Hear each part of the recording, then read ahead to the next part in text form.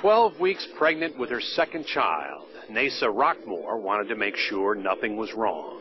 Of course, we don't want to think about it, but just taking things in real perspective, you almost have to think about those things.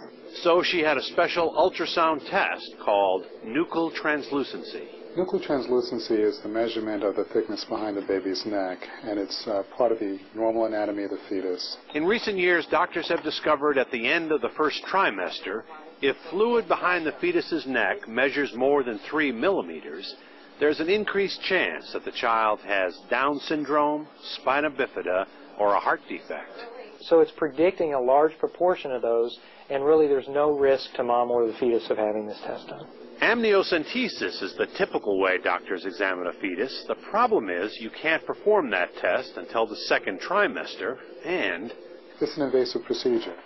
And the concern of miscarriage, even though it's quite small, probably 4 out of 1,000 women would have a miscarriage, still it's a concern. There's a concern of pain. And if a fetus measures normal in a nuchal translucency test, the chance of a chromosomal disorder is virtually 0.